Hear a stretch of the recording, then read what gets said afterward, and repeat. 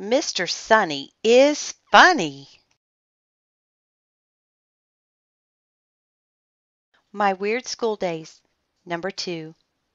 Mr. Sunny is funny, by Dan Gutman. Pictures by Jim Paillot.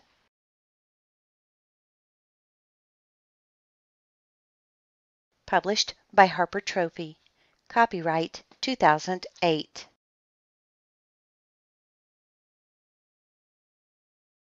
Contents. Chapter 1. Yippee! Page 1. Chapter 2. Hitting the Beach. Page 8. Chapter 3. Bummer in the Summer. Page 16. Chapter 4. Mr. Sunny is Weird. Page 26. Chapter 5. A Strange Visitor. Page 37. Chapter 6. Na na na boo boo. Page 43. Chapter 7. Andrea and the L Word. Page 44. Chapter 8. Love is Dumb. Page 53. Chapter 9. Much Ado About Nothing. Page 59. Chapter 10. The Centerpiece. Page 70. Chapter 11. Glub Glub. Page 78. Chapter 12. AJ to the Rescue. Page 85. Chapter 13. And the Winner is... Page 94. Chapter 14. The Big Surprise Ending that will completely shock you unless you already guessed it. Page 101.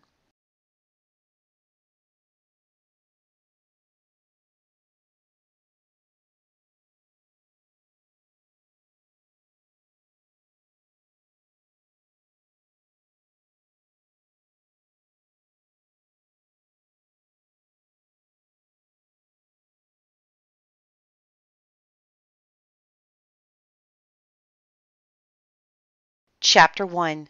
Yippee! My name is AJ, and I hate school.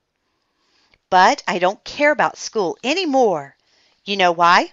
Because last week I graduated from 2nd grade at elementary school, and 3rd grade doesn't start until September.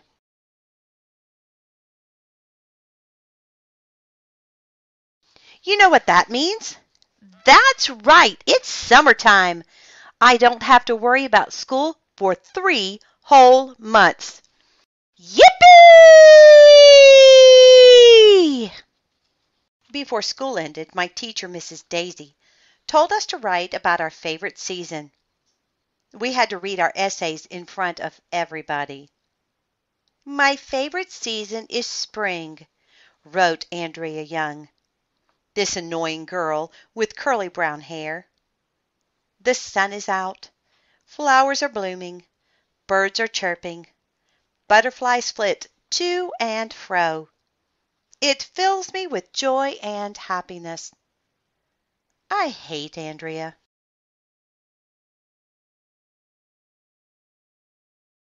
What is her problem?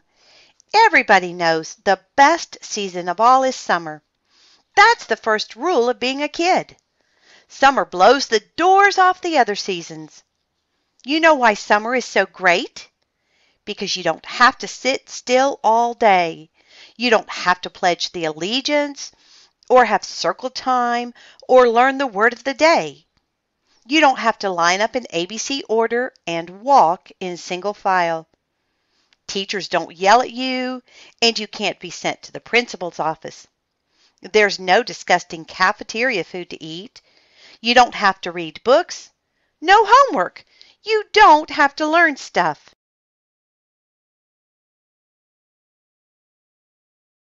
My brain hurts from so much thinking all year long.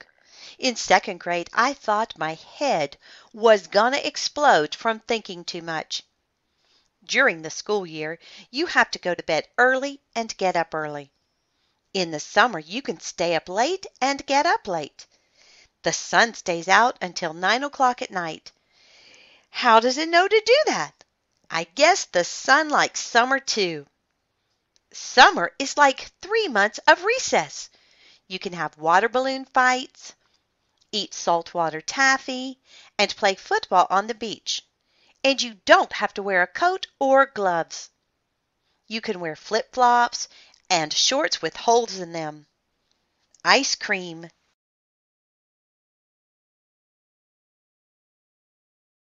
Tastes better. And you don't have to take as many showers because you can go swimming. I love swimming. I'm a great swimmer. In the summer, you can swim all day. Plus, in the summer, when you get sunburned, you can peel off your skin. What's cooler than peeling off your own skin? But here's the #1 reason why summer is the best season. I don't have to see Andrea Young for 3 whole months.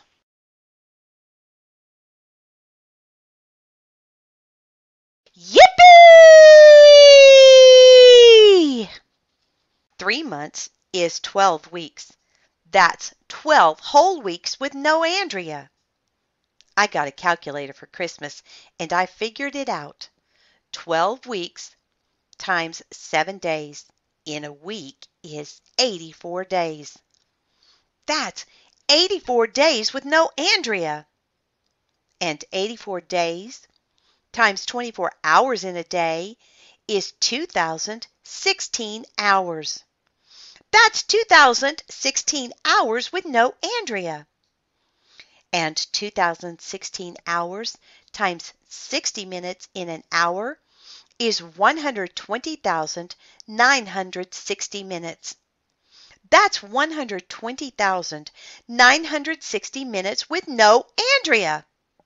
And 120,960 minutes times 60 seconds in a minute is 7,257,600 seconds.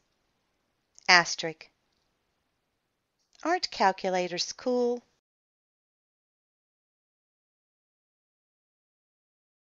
That's more than 7 million seconds with no Andrea. Yippee! And I'm going to enjoy every one of them.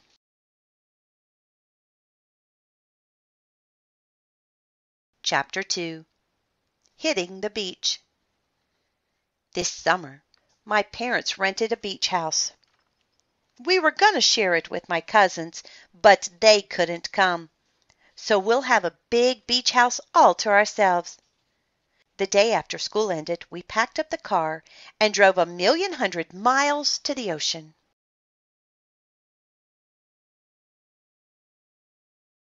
I can't wait to hit the beach, I said, looking out the car window.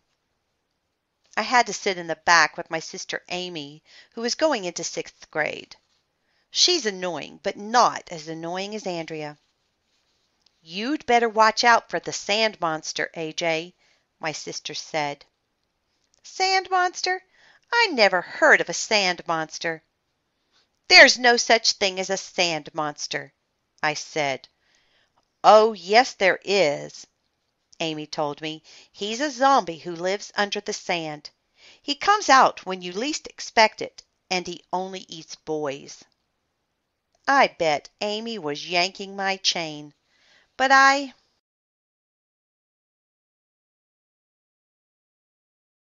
decided to keep my eyes open for man-eating zombie sand monsters just to be on the safe side. We stopped at a Chinese restaurant.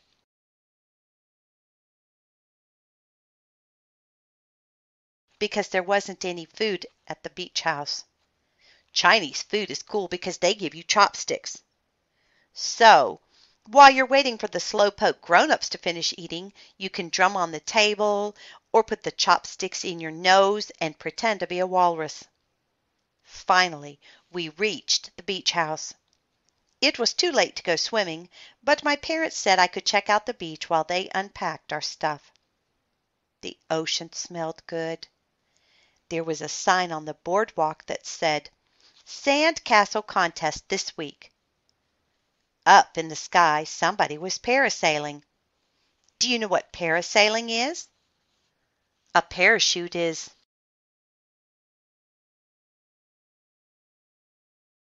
strapped to your back and a boat pulls you with a rope. Parasailing is cool. I'm going to try it when I get bigger. The beach was almost empty except for one thing, a backhoe. Do you know what a backhoe is? It's this yellow machine that digs up stuff. The backhoe was scooping up sand and dumping it onto a big pile. I went over to watch because machines are cool. A teenager was driving the backhoe. He had blonde hair and a whistle around his neck. "Yo, dude!" he said as he turned off the motor. "My name is Evan, but everybody calls me Mr. Sunny. What's your name?"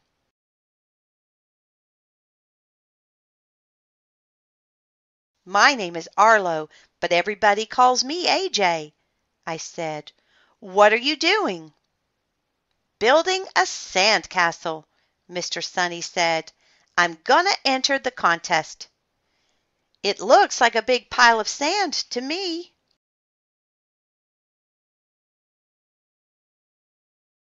"Oh, wait until it's done, man," Mr. Sunny said. "Right now my castle is hidden within this sand, waiting to be born. Sand is my life, dude." Guys who say man and dude are cool. Mr. Sunny seemed pretty nice, even if he did like sand a little too much. "Is this your summer job?" I asked. "You build sand castles?" "No, dude," Mr. Sunny said. "I'm the lifeguard here. Will I see you out in the water tomorrow?" "You bet," I said. "I'm a great swimmer." It was getting late. I said goodbye to Mr. Sunny and headed back to the beach house.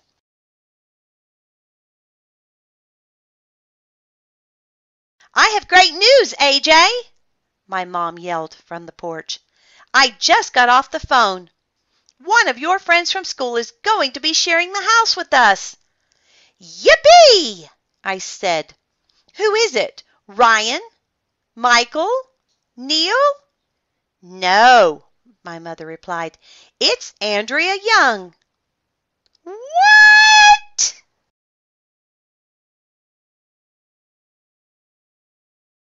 Chapter 3. Bummer in the summer. No! Not Andrea. Why did it have to be Andrea? Anybody but Andrea. Weren't there any bank robbers or criminals we could share our beach house with? Little Miss Perfect Know-it-all is so annoying. She thinks she is really smart. I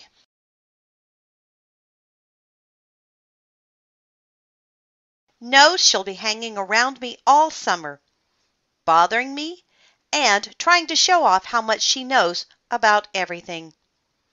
"Please don't let Andrea come here," I begged my parents.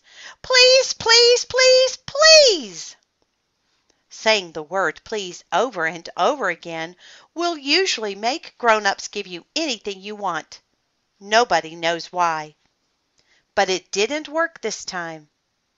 "AJ, you be nice to Andrea," my mother told me. "Her mother and I are good friends."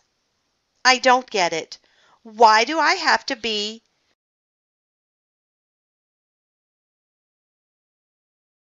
friends with somebody just because her mom and my mom are friends? It's not fair." The next morning a car pulled into the driveway. And guess who got out? Little Miss Annoying and her parents. Andrea was wearing pink sunglasses and a bathing suit that had butterflies on it. "Hi, Arlo," said Andrea, who calls me by my real name because she knows I don't like it. "Isn't this going to be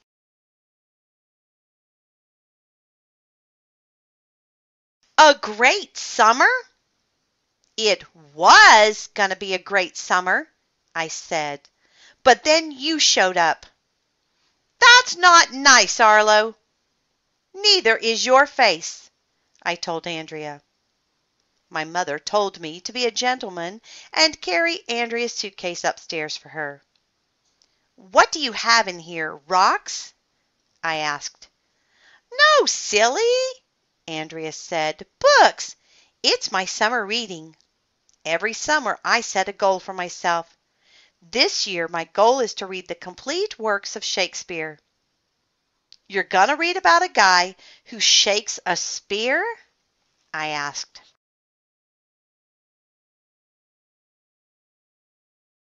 William Shakespeare is the most famous writer in history, Andrea said. If you opened a book once in a while, you'd know that, Arlo. Hey, I opened a book once, I said, and then I closed it. Why? She asked. Because there were words inside. Andrea picked up one of her dumb Shakespeare books and started reading out loud. To be or not to be, that is the question, whether 'tis nobler in the mind to suffer.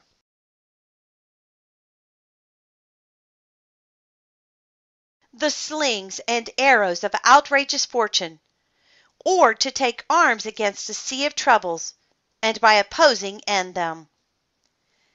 Isn't that lovely, Arlo? Andrea asked. Zzz, I said, pretending to be asleep. That Shakespeare guy made no sense at all. The question isn't to be or not to be. I'll tell you what the question is. Do you want ice cream or cake? That is the question. Trick biking or skateboarding? That is the question.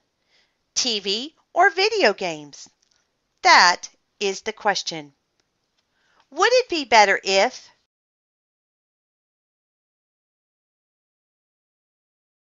A piano or an elephant fell on Andrea's head? That is the question. Andrea lined up her dumb books on a shelf in ABC order. Hey, maybe we can read together on the beach, Arlo, Andrea said. What did you bring for summer reading? Summer reading? What is her problem? Summer and reading are two words that should never be put together in the same sentence. The only reading I brought was a comic book that I finished in the car. It was about a superhero named Mold Man who can turn his body into any shape. He's cool. I bet Mold Man would kick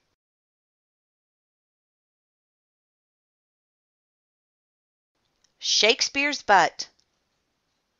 Andrea's mom said we could go to the beach as long as we came back in time for lunch. Then we'd have to wait an hour before we went swimming again. Mothers always make you wait an hour after you eat before you can go swimming. Nobody knows why.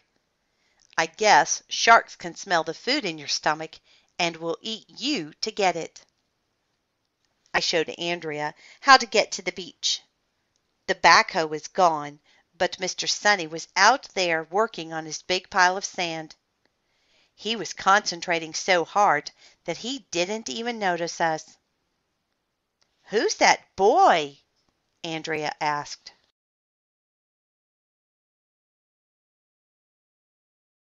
That's Mr. Sunny, the lifeguard, I told her. He's a hunk, Andrea whispered. A hunk of what? I asked. He's dreamy.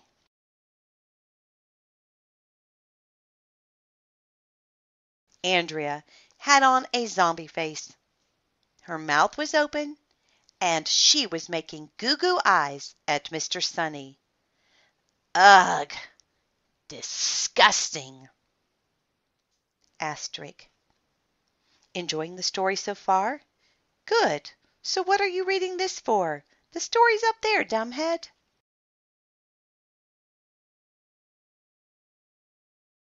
Chapter 4. Mr. Sunny is Weird. Mr. Sunny had a baseball cap on his head and earphones in his ears. He was working very hard on his sandcastle, using a plastic shovel to carve the walls. Finally, he noticed me and Andrea watching him. "Hi, AJ," he said. "Who's your girlfriend?"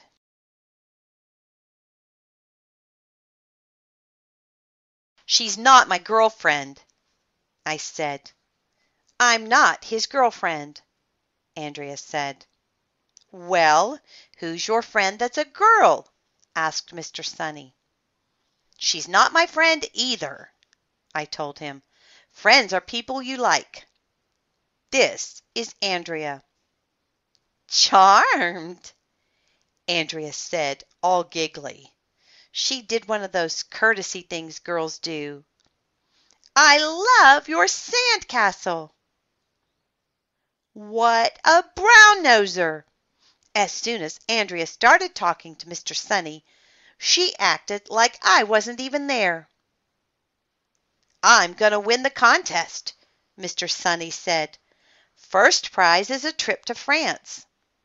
I'm going to go to college there and study sand."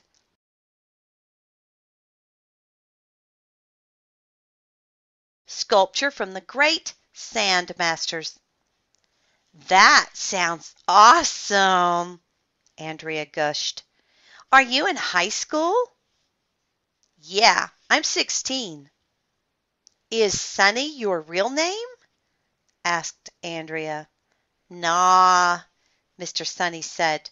"My name is Evan. Everybody calls me Mr. Sunny because I love the sun so much." "What's in a name?" said Andrea. "That which we call a rose by any other name would smell as sweet." "Shakespeare wrote that, you know." "Ugh." Mr. Sunny took off his baseball cap and showed it to us. It had solar panels built.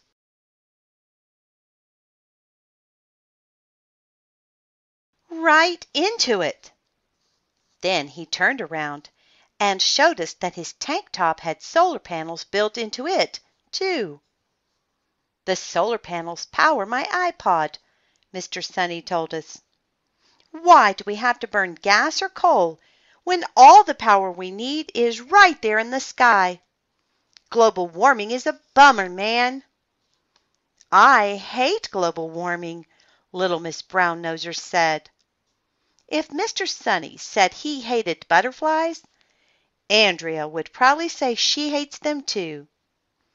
"Excuse me," Mr. Sunny said. "I can't talk right now. I have to work on my sandcastle before the beach fills with kids." Men of few words are the best men.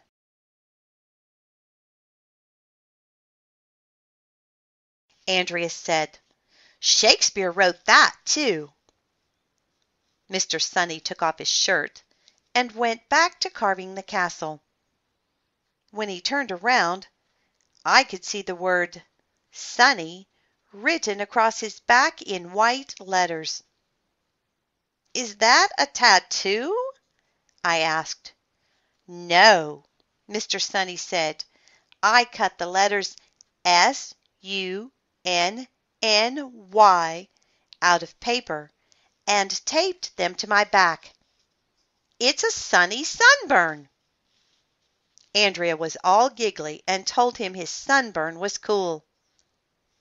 "I bet you have lots of girlfriends," Andrea said. "Oh, I don't have time for that," Mr. Sunny replied. "Sand is my life."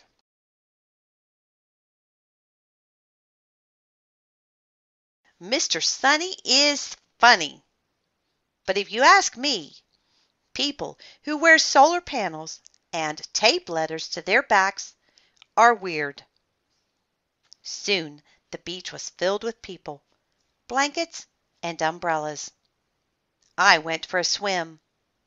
When I came back, Andrea and a bunch of other kids were gathered around Mr. Sunny. Part of being a lifeguard is to teach you kids about first aid, he said. Does anybody know what to do if a person is drowning and can't breathe? Little Miss I Know Everything waved her hand in the air, just like she was at school. But Mr. Sunny called on me. So na boo boo on Andrea.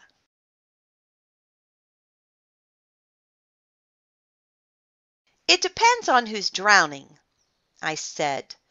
If the quarterback of your Pee-wee football team is drowning, then you have to get a new quarterback right away. Because if you don't have a quarterback, you'll have to forfeit the game. Everybody laughed even though I didn't say anything funny. Andrea rolled her eyes. How about you, Andrea? Asked Mr. Sunny. If somebody is drowning, she said, you give them mouth-to-mouth resuscitation. That's right, Mr. Sunny said. Andrea stuck her tongue out at me. I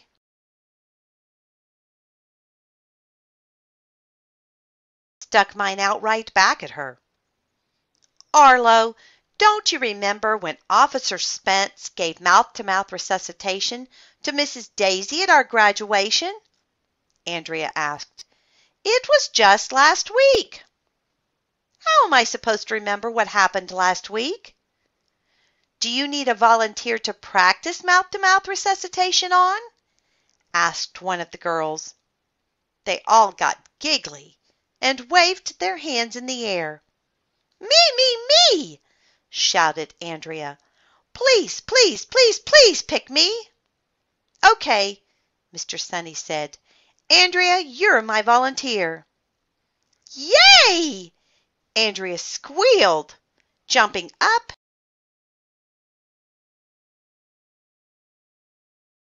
and down. I tell you, that please thing works every time. Mr. Sunny told Andrea to lie on the sand. Okay, he said, pretend you were drowning. I dragged you up on the beach, and you can't breathe. I can do that, I said. You can pretend you were drowning and you can't breathe? Mr. Sunny asked. No, I can pretend that Andrea was drowning and can't breathe, I told him. I do it every day. You're mean, Arlo. Mr. Sunny knelt down next to Andrea. She closed her eyes. He tilted her head back a little and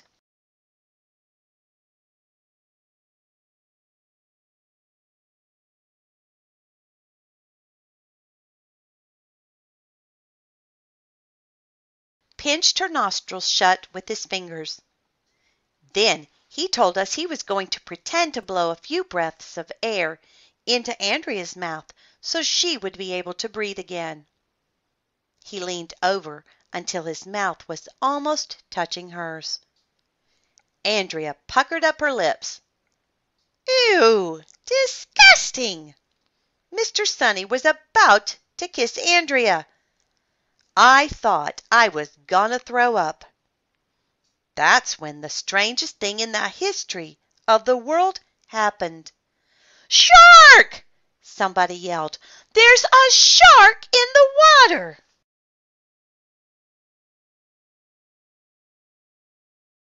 Chapter 5. A Strange Visitor. We all looked up. Sure enough, in the distance there was a shark fin sticking out of the water. Wow!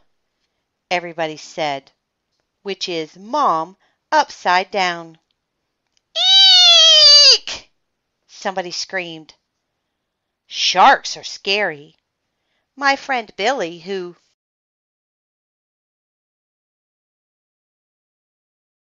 lives around the corner, told me a shark can bite your head off like it's eating grapes.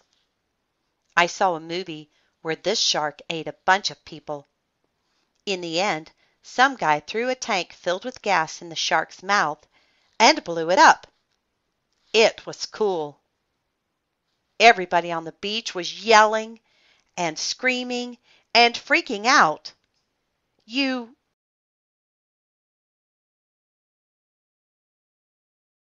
should have been there. Mr. Sunny blew his whistle and shouted, "Everybody out of the water! Leave this to me. I know how to handle sharks. I'll lure it away from the beach." Then he went running into the ocean. Mr. Sunny is so brave, Andrea sighed. "That's not brave," I said. "That's dumb. The shark could bite his head off like a grape." We all watched as Mr. Sunny dived into the water. He was swimming right toward the shark. What a dumbhead! I was sure the shark was going to bite Mr. Sunny's head off like a grape. But it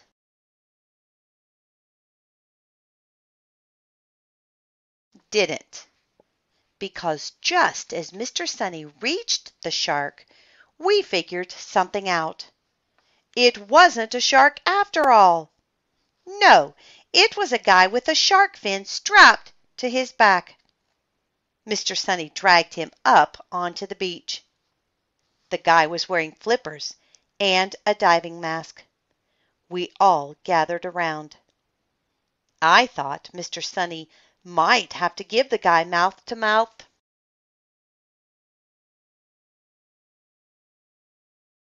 resuscitation. He was choking and spitting out water. "Glub, glub," said the guy. "Are you okay, dude?" asked Mr. Sunny. "G'day, mates," the guy said. He had a funny voice. "Yes, I believe I am okay." "What's your name, man?"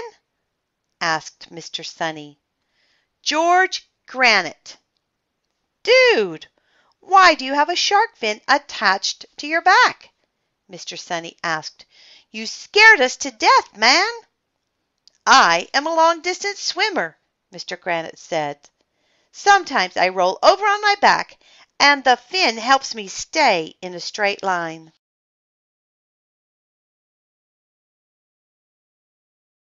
"Where did you swim from?" somebody asked. "Australia?" "What? Australia?" I said. "That's like 1,100,000 miles away." "You swam all the way across the Pacific Ocean?" asked Andrea. "Well, I did stop to rest on a passing turtle," Mr. Granite said. It was totally amazing. But if you ask me, people who swim across oceans with shark fins on their backs are weird.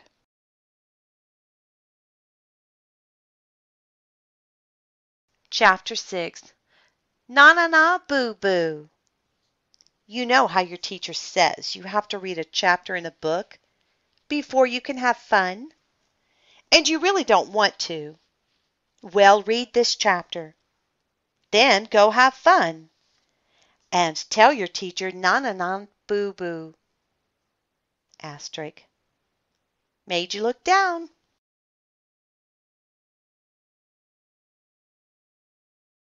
Chapter 7. Andrea and the L word. Great news! The next day, my parents said my friends Ryan and Michael and Neil could come and spend a week with us at our beach house. Yay! I guess my parents felt bad about sticking me with Andrea all summer. I was so excited when Michael's dad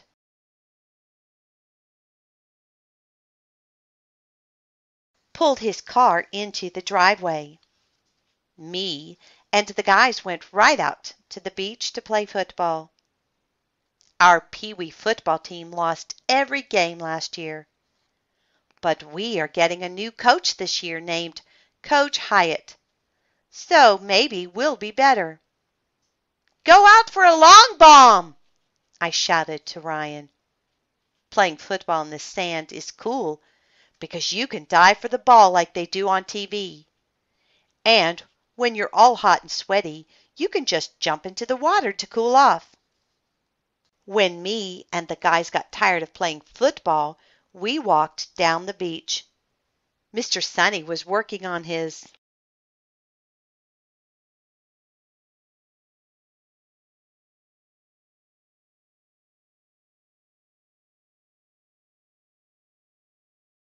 sand castle.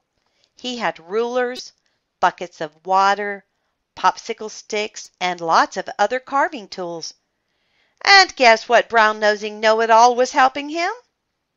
Andrea, of course. Hi, Mr. Sunny, I said. These are my friends Ryan, Michael, and Neil. We call Neil the nude kid, even though he wears clothes. I'm sorry, Arlo, Andrea told me, but Mr. Sunny cannot talk to you right now. He is a sand artist. Except that she said artiste. What's up with that? The sand is my canvas, Mr. Sunny said, without even looking at us.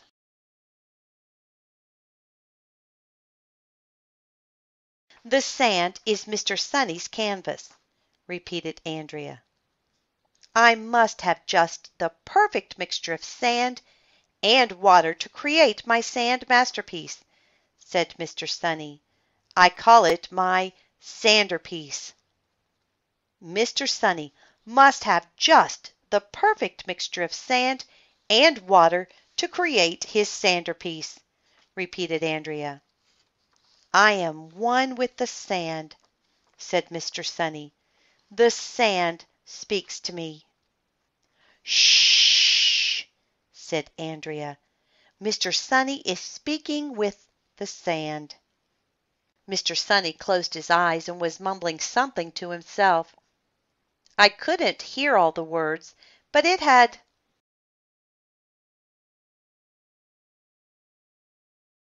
something to do with sand. Sheesh! People who talk to sand are weird. Andrea stepped away from the castle and pulled me aside. Arlo, I'm in love, she whispered. Ugh! Andrea spoke the L word. With who? I asked. Besides yourself, I mean. Who do you think? Andrea said. Mr. Sunny. He's brave and handsome, and he's an artistic genius. See how he leans his cheek on his hand? Oh, that I were a glove upon that hand, that I might touch that cheek. Shakespeare wrote that, you know.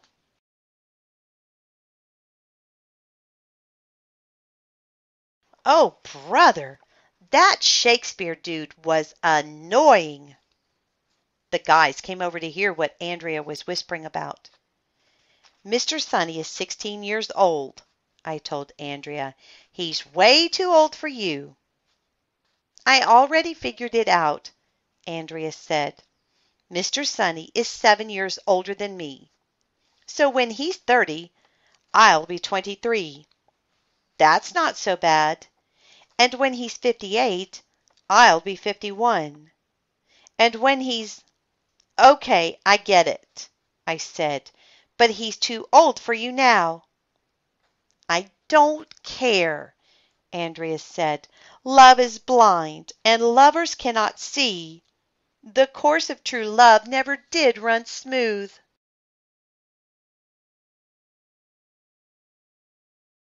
Shakespeare wrote that, too. Did that guy ever write anything in English? I asked.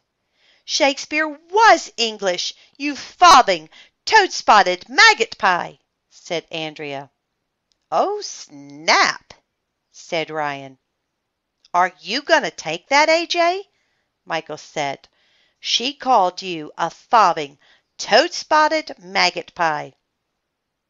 I don't even know what that means, I said. It's in that Shakespeare language. It sounds like bad words to me, said Neil, the nude kid. I have it all planned out, Andrea told us. When I grow up, Mr. Sunny and I will be married right here on the beach. We'll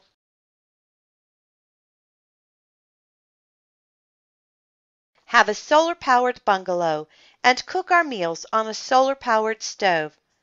I'll help him build sandcastles all day long. It will be so romantic. Does Mr. Sunny know about this? Asked Ryan. Oh, no, Andrea whispered. It's a secret. I'm not going to tell him until I'm 18 and he's 25. Girls are weird.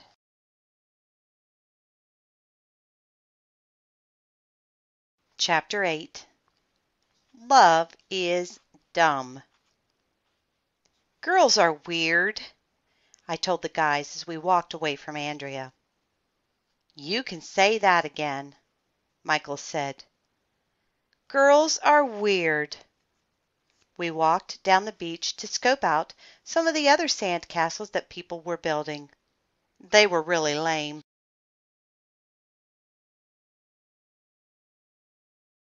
Girls are always falling in love, Ryan said. Ugh! Disgusting! We all agreed. I'm never gonna fall in love, said Neil, the nude kid. Me neither, said Michael. Love is dumb. Well, if Andrea is in love with Mr. Sunny, at least she won't be bugging me anymore, I told the guys. I think you're jealous, AJ, said Ryan. What? You're jealous that Andrea's in love with Mr. Sunny. I am not, I insisted. Are two, Ryan said. You tried to talk her out of being in love with him.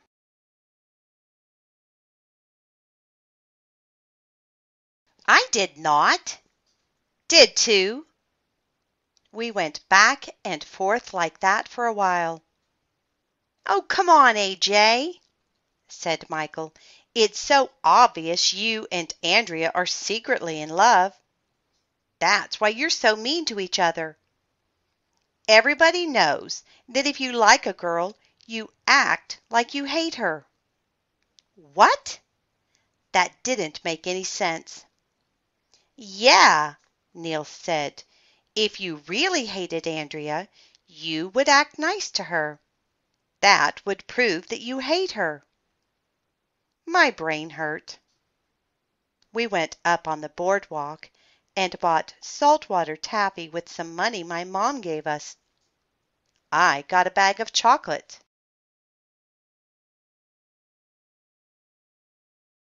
Taffy. Michael got cinnamon taffy.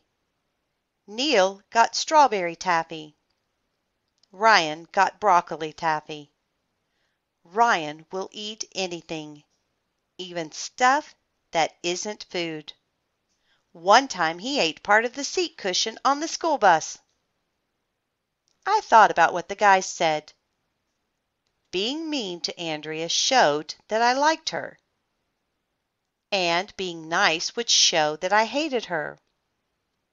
So if I wanted the guys to stop teasing me about being in love with Andrea, I would have to be really nice to her.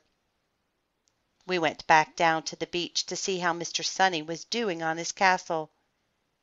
He was talking to the sand with his eyes closed. I called Andrea over.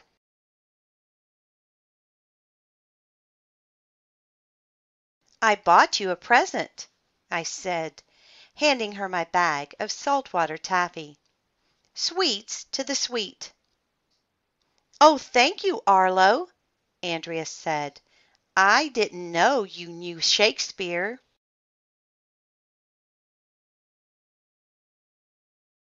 Huh? Sweets to the sweet, she said. Shakespeare wrote that. He did? Ooh, Ryan said. AJ is talking that Shakespeare talked to Andrea and giving her candy. They must be in love. When are you going to get married? Asked Michael. If those guys weren't my best friends, I would hate them.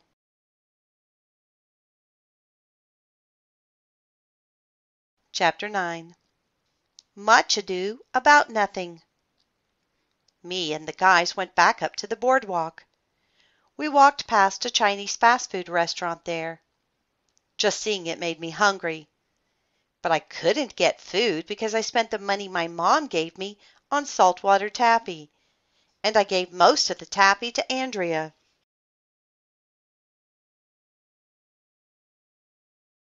Bummer in the summer. What do you want to do? I asked the guys. I don't know, said Ryan. What do you want to do? I don't know, said Michael. What do you want to do? I asked you first, I said. We went back and forth like that for a while. Finally, Neil the nude kid suggested we go booger boarding, which made no sense to me. Who wants to put boogers on a board? But then he said he meant boogie boarding, which is completely different and much more fun. The only problem was that we didn't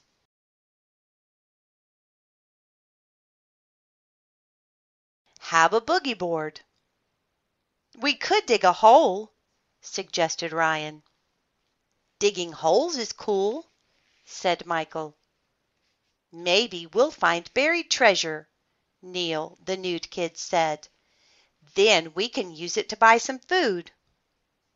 We went down to the beach to dig a hole. My friend Billy, who lives around the corner, told me that if you dig a hole deep enough, it will go all the way to China. Hey, I told the guys, if we dig a hole to China, maybe we'll end up near a Chinese restaurant. I bet they'll give us Chinese food. Then we won't even need to find buried treasure, Michael said.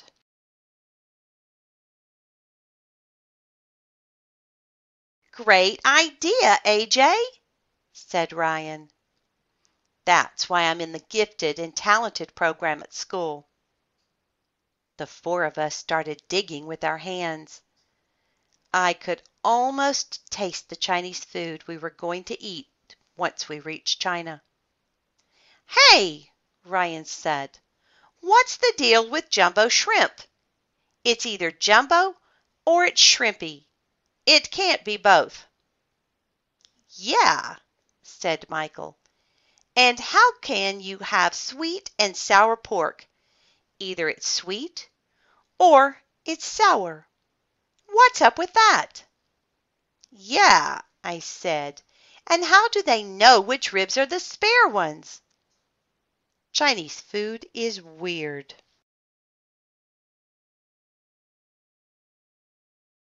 We were all digging in the sand when the strangest thing in the history of the world happened. Hey! Neil suddenly shouted. There's something down here. What is it? I asked. Buried treasure? No, it's a hand. Ah! We all screamed. And the fingers are moving. Ah! We all screamed.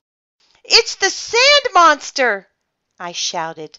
My sister told me about it. It's a zombie and it eats boys. Run for your lives, shouted Neil.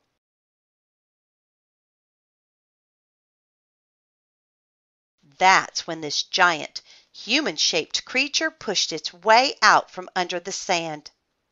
It stood up. Ah! We all screamed.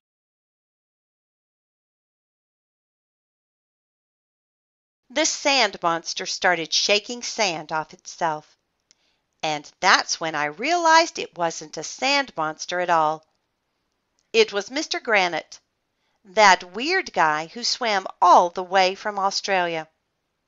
"Thanks for digging me up, blokes," said Mr. Granite. "I must have dozed off on the beach. I guess some kids covered me with sand as a prank." Then he just walked away like that was completely normal. Mr. Granite sure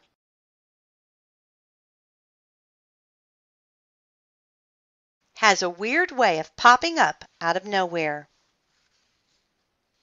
Down the beach, we saw that Mr. Sunny had put up a big fence around his sand castle.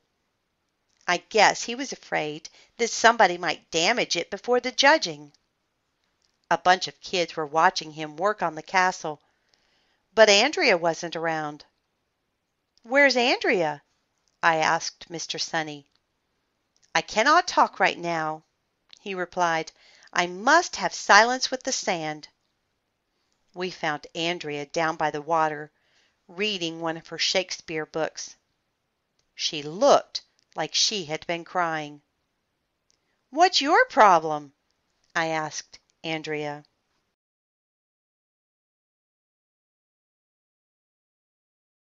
"Mr. Sunny won't talk to me," she said, dabbing her eyes with a tissue. "He always says he needs to be alone with his sand. These words are razors to my wounded heart. This was the unkindest cut of all. Oh, I am fortune's fool. Alas, I am a woman friendless, hopeless." That Shakespeare talk is really annoying. But I never saw Andrea cry before. I almost felt sorry for her. Almost. That's when I got the greatest idea in the history of the world. I could prove once and for all that I didn't like Andrea. "I know how you can get Mr. Sunny to notice you," I told Andrea. "You should pretend to drown. Mr. Sunny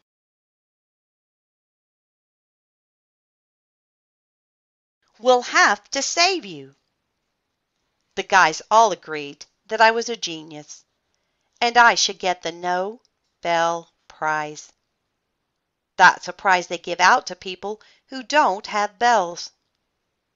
"It would never work," Andrea said. "I've been taking swimming lessons since I was 3. I'm an excellent swimmer." "Mr. Sunny doesn't know that," I told her. "Just fake it and pretend you can't swim." "But that would be like lying," Andrea said. Andrea doesn't know the first thing about lying. Lying is when you say your dog ate your homework when you don't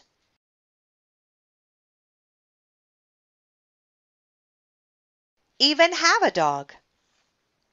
"Pretending to drown isn't lying," I told her.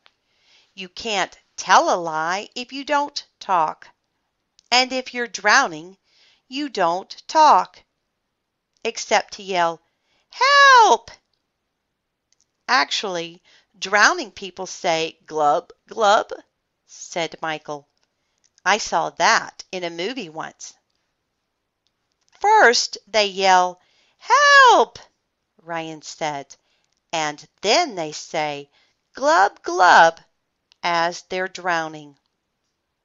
"I don't care what drowning people say," Andrea yelled. "I won't do it." Sheesh! What a grouch!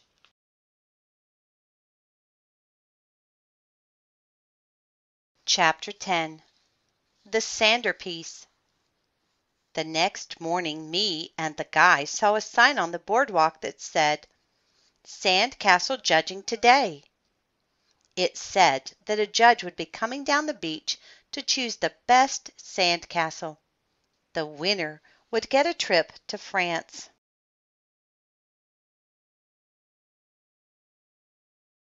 "Hey, what's that?" Neil asked, pointing up at the sky. "Somebody is parasailing," I said, and I told the guys what parasailing was. "That is cool," they all agreed. We went down to the beach. A bunch of kids were looking at Mr. Sunny's sand castle through the fence. It was amazing. It looked just like a real castle. I must have silence as I put the finishing touches on my centerpiece, Mr. Sunny said. It must be perfect so I can win the trip to France. Mr. Sunny had hooked up an electric toothbrush to his solar-powered baseball cap. He was crawling around on the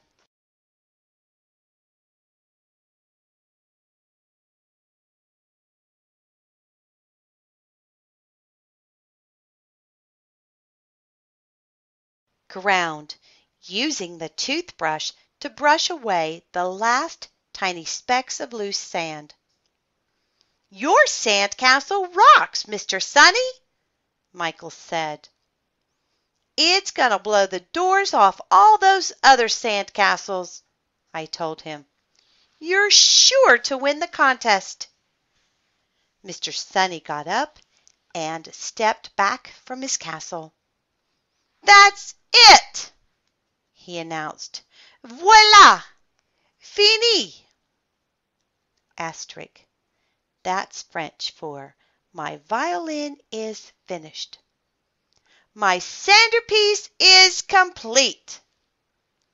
"Wow!" everybody said, which is Mom upside down. I spotted Andrea down by the water, so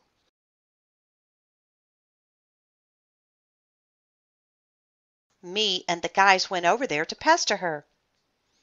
Pestering girls is fun, especially Andrea. She was eating a piece of pizza and reading one of her Shakespeare books. "Are you still upset about Mr. Sunny?" I asked her. "What's done is done," Andrea said sadly. "They do not love that do not show their love. Love is a smoke made with the fume of sighs.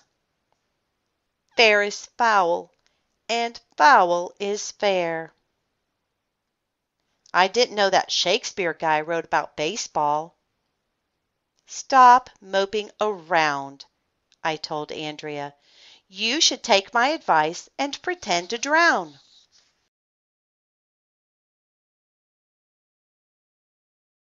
"Yeah," said Neil the nude kid.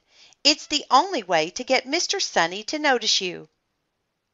"And this is the perfect time," Ryan added. "He just finished his sand castle. He's got nothing to do until the judge shows up." "But what if pretending to drown doesn't work?" Andrea asked, dabbing her eye with the tissue. "There's only one way to find out," said Michael. Andrea thought it over. Then she stood up. "Okay," she said, handing me her book. "I'll do it." Andrea went running out into the ocean.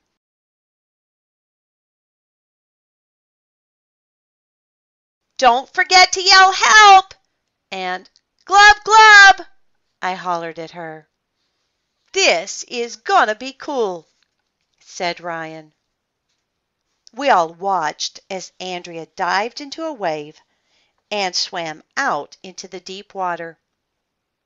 That's when the strangest thing in the history of the world happened. "Shark!" somebody suddenly screamed. "There's a shark out there!" We all squinted to see. Sure enough, there was a fin moving back and forth. It was on the other side of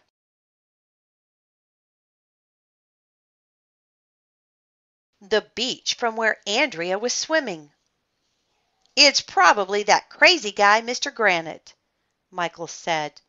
"He must be swimming back to Australia." But it wasn't that crazy guy, Mr. Granite. And it wasn't a kid. And it wasn't a lifeguard. And it wasn't my mom or dad or sister. You'll never believe in a million, 100 years who it was. I'm not going to tell you. Okay, I'll tell you. But you have to read the next chapter. So na na na, boo boo on you.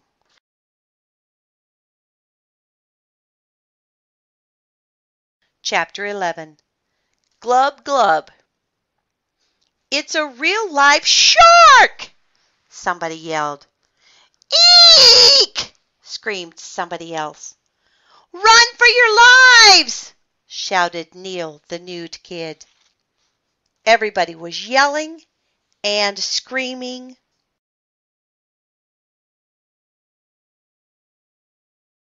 and freaking out.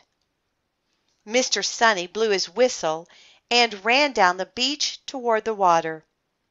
Leave this to me, he said. I know how to handle sharks. I'll lure it away from the beach.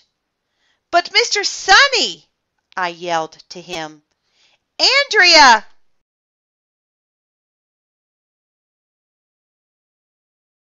No time for that now, Mr. Sunny said, and he dived into the water and started swimming toward the shark. Help! Yelled Andrea. I'm drowning! Mr. Sunny can't hear you, I hollered to Andrea. He's chasing a shark! Glub, glub, said Andrea. Hey, she's pretty good, said Ryan. She's even doing the glub, glub part. Well, she takes acting lessons after school, I told the guys. AJ, said Michael, I think Andrea might be in trouble. Nah, it's all a big act, I told him. Andrea's a great swimmer. She's been taking swimming lessons since she was 3.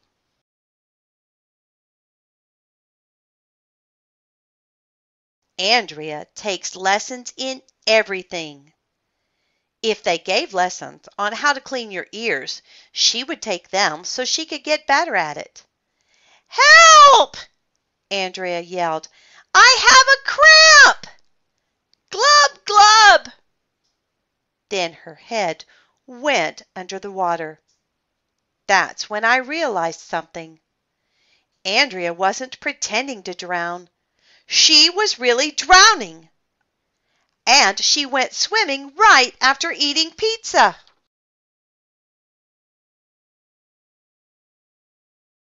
The shark might smell the pizza in her stomach and attack her.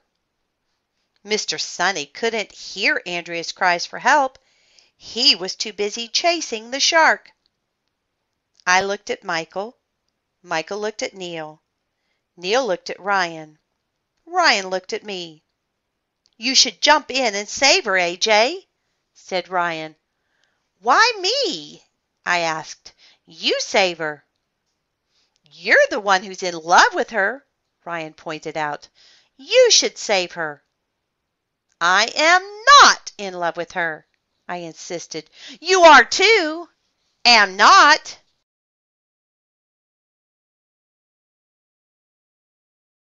We went back and forth like that for a while. Help! Yelled Andrea. There's no time to argue about it, Neil said. She's drowning. Are you gonna save her or not? AJ, Michael said, if you don't save Andrea, we're gonna tell everybody you're in love with her. What? So if I saved Andrea, everybody would think I love her. And if I didn't save Andrea, the guys would tell everybody I love her. No matter what I did, everybody would think I love Andrea. Glub, glub, Andrea said. Then she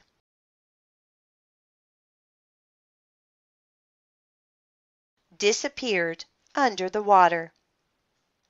I didn't know what to do. I didn't know what to say. I had to think fast. I was thinking so hard that my brain hurt. This was the hardest decision of my life.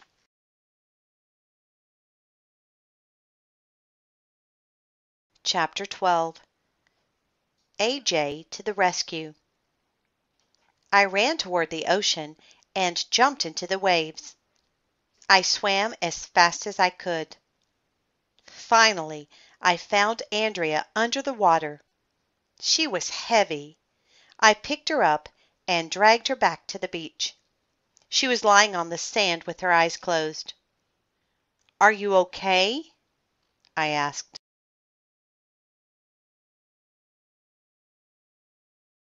Andrea wasn't waking up. "She can't breathe!" yelled Ryan. "She needs mouth-to-mouth resuscitation." "Call Mr. Sunny!" I yelled. "He's still out there chasing the shark," Michael said. "You're gonna have to do it, AJ," said Neil, the nude kid. "Why me?" I asked. "You do it."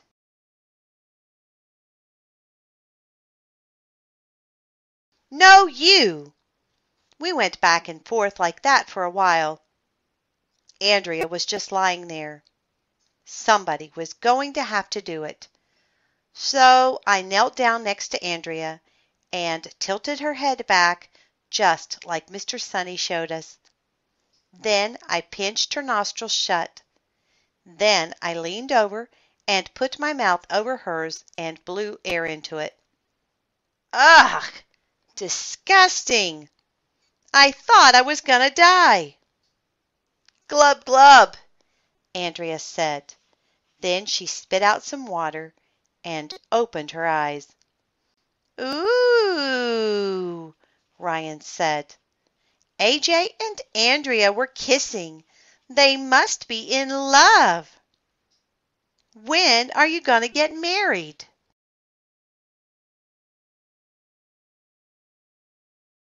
asked Michael. "Arlo," Andrea said, "you saved my life. I love you." Ew. "I thought you were in love with Mr. Sunny," I said, backing away from her as fast as I could. "That creep?" Andrea said as she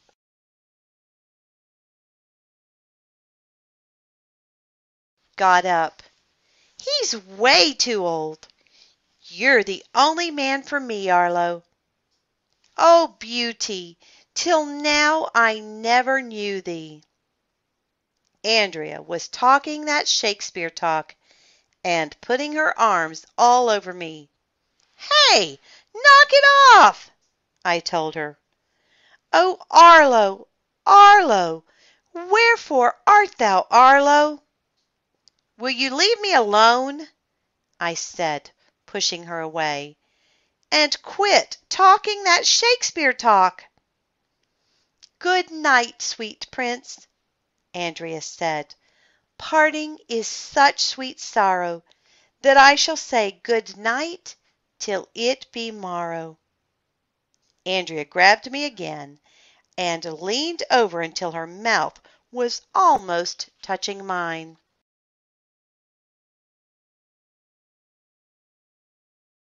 She puckered up her lips. "Ew, disgusting!" Andrea was about to kiss me again. I didn't know what to say. I didn't know what to do. I had to think fast. "Shark!" I yelled. Everybody looked out at the water. In all the excitement over Andrea drowning, we had forgotten about Mr. Sunny. "Help!" Mr. Sunny yelled. "Help!" "Did Mr. Sunny take acting lessons?" asked Michael. "He's drowning, you fobbing, toad-spotted maggot pie," said Andrea. "Oh, snap!" Ryan said. "She called you a fobbing, toad-spotted maggot pie."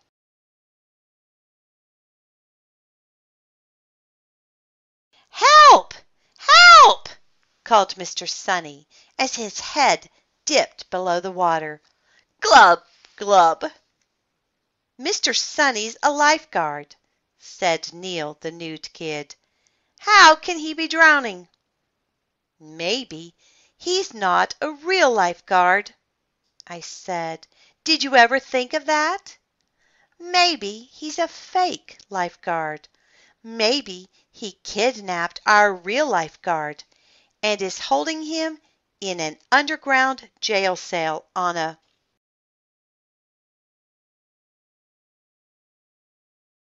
secret island. Stuff like that happens all the time, you know.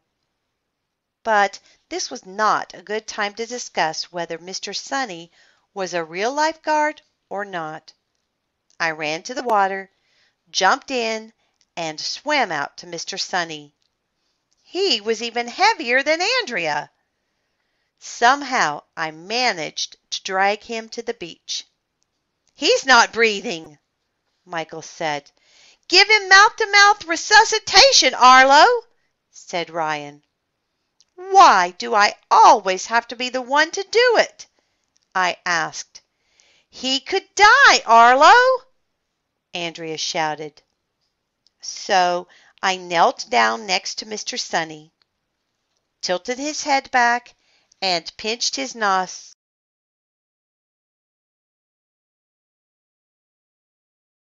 shut. Then I leaned over and put my mouth over his and blew air into it. Ugh! Disgusting! I thought I was gonna die. Glub, glub, Mr. Sunny said. Then he spit out some water and opened his eyes. Thanks, dude. You saved my life. Ooh, Ryan said. AJ and Mr. Sunny were kissing. They must be in love. When are you gonna get married? Asked Michael. Boys are dumbheads, said Andrea.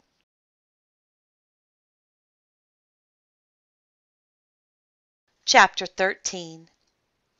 And the winner is... Hey, look! Somebody shouted. The judge for the sandcastle contest is coming.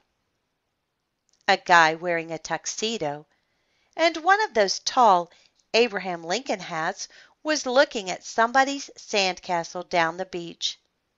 He was taking pictures of it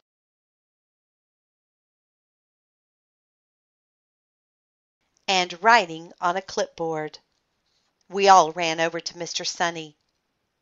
This is awesome, I told Mr. Sunny. You're sure to win the contest, dude. I'm glad I put up this fence so nobody could damage my centerpiece, Mr. Sunny said. At that moment, the most amazing thing in the history of the world happened. Look up in the sky, Andrea shouted. It's a bird, Michael shouted. It's a plane, Neil shouted. No, it's somebody parasailing, I shouted. It's Mr. Granite, Ryan shouted. Sure enough, that crazy Australian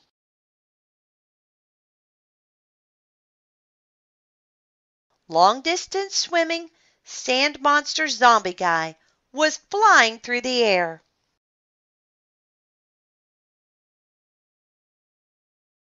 With a parachute on his back. A boat in the water pulled him. He's flying pretty low, Andrea said. I hope he doesn't get hurt. Mr. Granite flew right over our heads. Help! Help! He shouted. I can't control this thing. Mr. Granite was swooping back and forth, up and down. It looked like he might slam into the beach. Watch out! Somebody yelled. Run for your lives! Shouted Neil, the nude kid. Suddenly, Mr. Granite started dive-bombing toward the ground. He was right over our heads.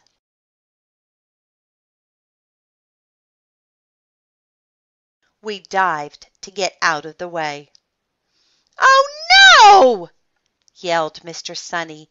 "He's going to hit—" Mr. Sunny never got the chance to finish his sentence, because at that moment Mr. Granite landed right on top of Mr. Sunny's sandcastle.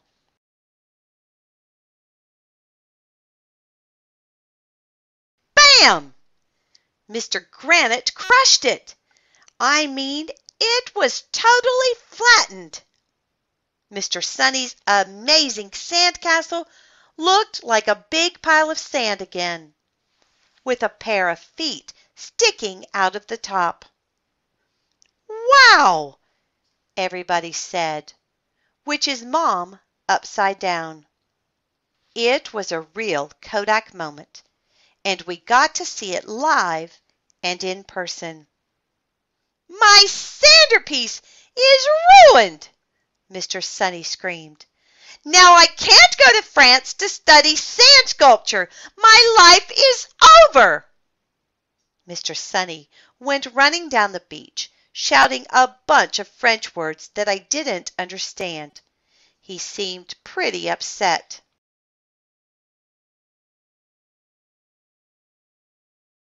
I couldn't blame him.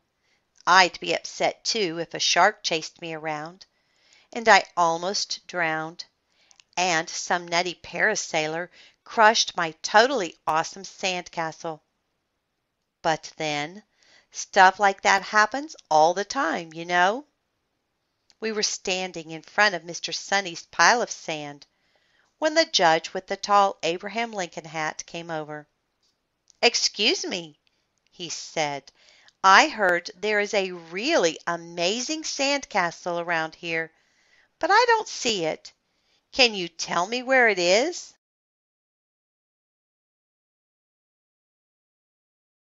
Chapter 14. The big surprise ending that will completely shock you unless you already guessed it. The judge left, and we all helped Mr. Granite crawl out from the pile of sand.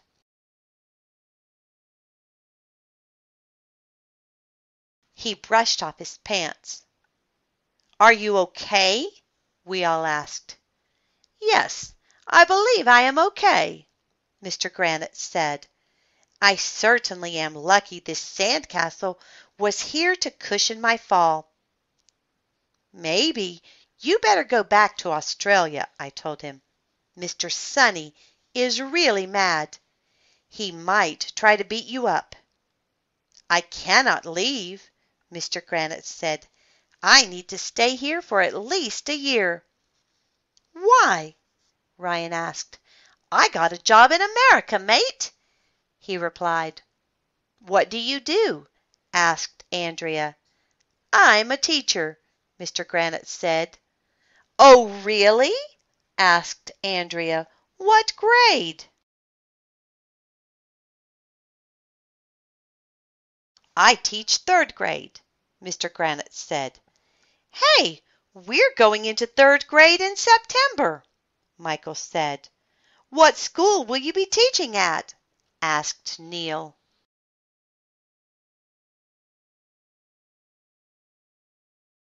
"It has an odd name," Mr. Granite told us. "It's called Elementary School." "What?" "That's our school," I said.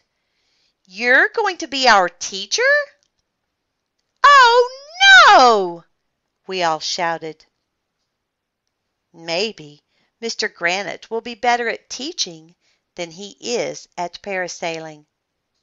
Maybe he'll stop popping up in weird places for no reason. Maybe Mr. Sunny will stop talking to sand and learn how to swim. Maybe he'll build a new sand castle. Maybe Andrea will stop talking that Shakespeare talk. Maybe she'll fall in love with some other lifeguard and stop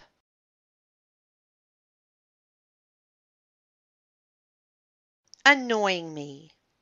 Maybe that shark will come back to try and eat Andrea's pizza in her stomach.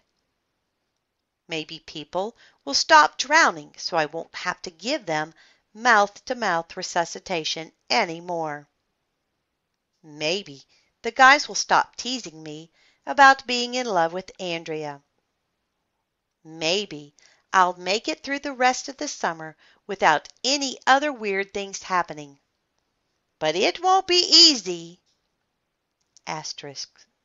It is a known fact that if you stand up on a chair, put your fingers in your ears, and announce, "I love turnips," people will think you're weird.